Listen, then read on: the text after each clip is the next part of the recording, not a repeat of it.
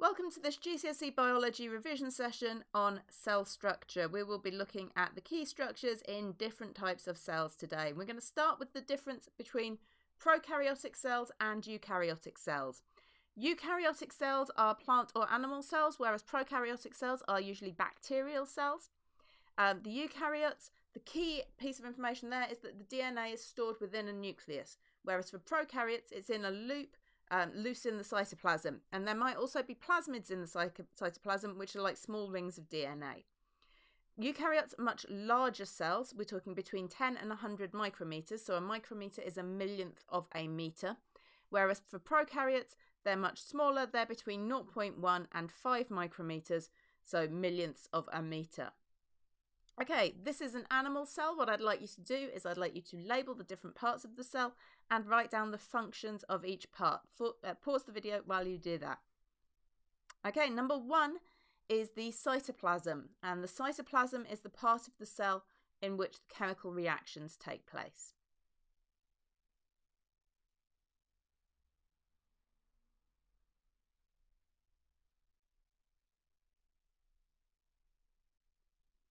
Number 2 is the nucleus of the cell, and that's where our DNA is contained because we're looking at a eukaryotic cell.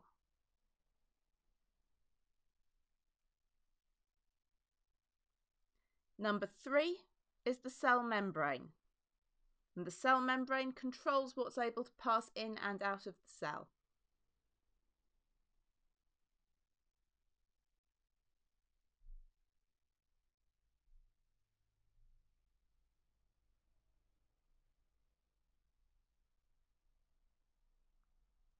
And number 4 is a mitochondrion.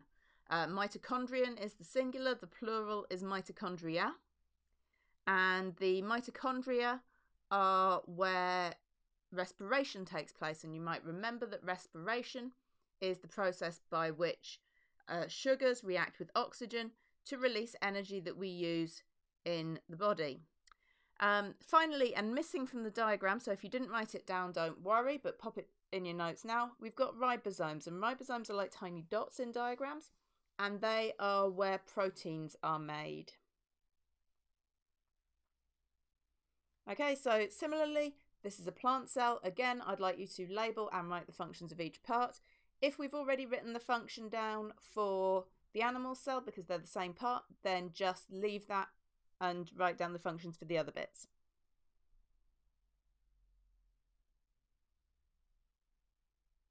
Okay, so the first parts are the same as what we had in the animal cell. So number 1 is our cytoplasm again, and you'll remember that that's where the chemical reactions happen.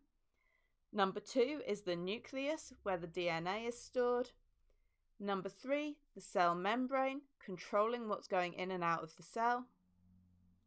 And number 4 is a mitochondrion, so where respiration would take place.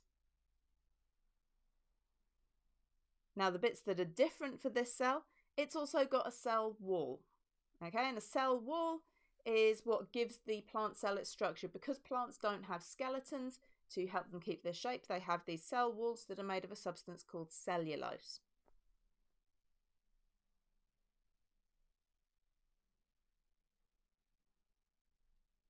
Number 6 is the vacuole, and the vacuole is like a big sack of cell sap, which is mostly water with some sugars and some other minerals in it. And then number 7 is the chloroplast, and the chloroplast is where photosynthesis takes place. And you'll remember that photosynthesis is the process by which plants produce sugar, but from water and carbon dioxide using sunlight. Okay, again, there are also ribosomes in a plant cell, but they're not shown in this diagram. Okay, so what I've got here are 3 different animal specialized cells. Can you please write down what the function is and how the cell is adapted to that function?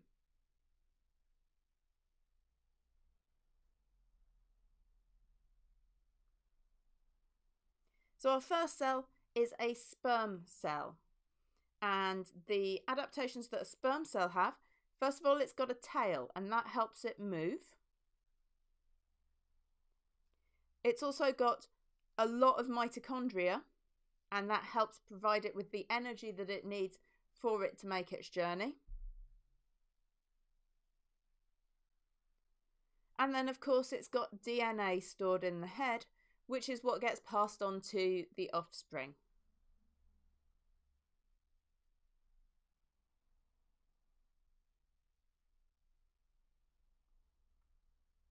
Our second cell is a nerve cell or neuron.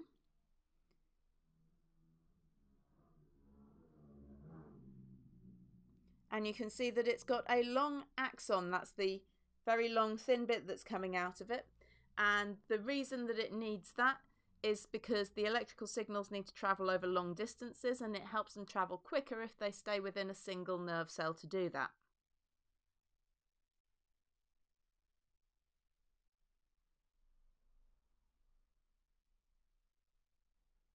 Okay, it also has lots of connections at the end. Those connections are called dendrons or dendrites, and they are what enable it to pass on messages to multiple other nerve cells.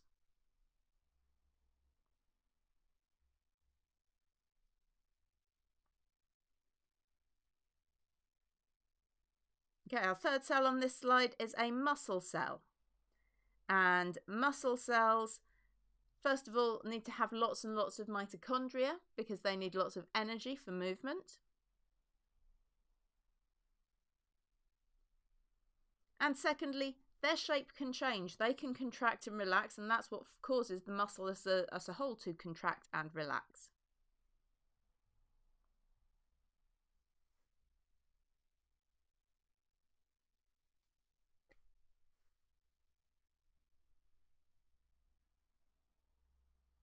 Okay, I've got 3 more cells. These are all from plants this time. Again, can you please write down what the function is and how the cell is adapted to that function?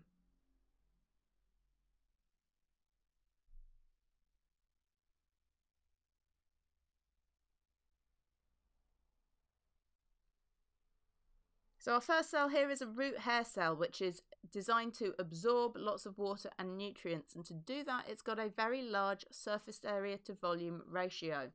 The higher the surface area to volume ratio, the quicker that transport of water and nutrients can be.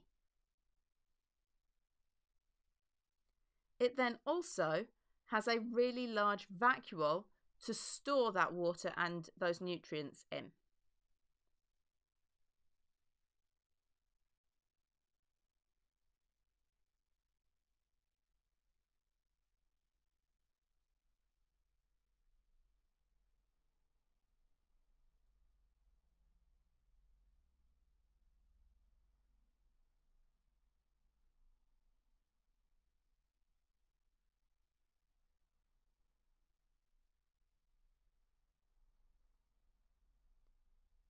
Okay, our next cell type is a xylem cell, and a xylem is the part of the stem or the veins of the plant that transports the water.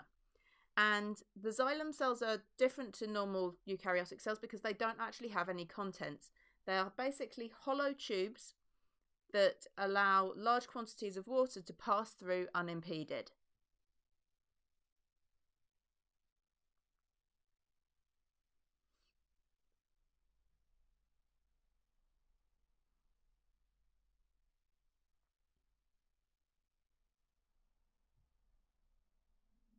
And then finally, we've got phloem cells, which are the other type of cell in the veins of a plant. And these are the ones that the sugars and the larger molecules travel through. They have sieve elements on the end. So instead of having the full cell wall, they basically have a structure that allows those larger molecules, like sugars, to pass through more easily.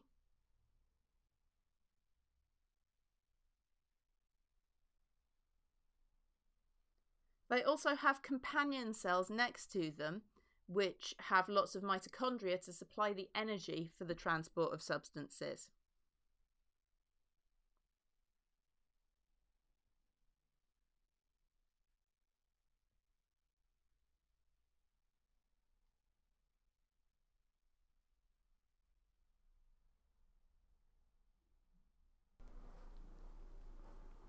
Cell differentiation is the process by which cells become specialised cells from undifferentiated cells. Okay, they enable organisms to have different groups of cells that can do different jobs. And as the cell differentiates, it develops the appropriate set of structures to enable it to do its job. Now, most animal cells differentiate at a very early age, so we're looking at between the development of the embryo and the fetus. Mature animals, mostly cell division is used for repair and replacement.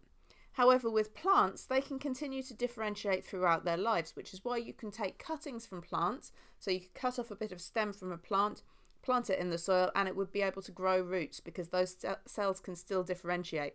But you can't grow a new arm because your cells won't be able to do that. They won't be able to differentiate still.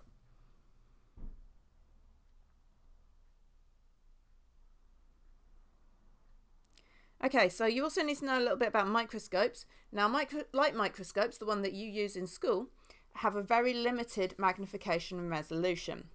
So in order to see more detail in structures, scientists realised that they could fire electrons at a sample in what's called an electron microscope, and they have better magnification and resolution. Now, the word resolution means the ability to distinguish between different structures, and the word magnification is about how much bigger something appears. It's calculated by using the size of the image divided by the size of the real object. Thank you for watching. I hope this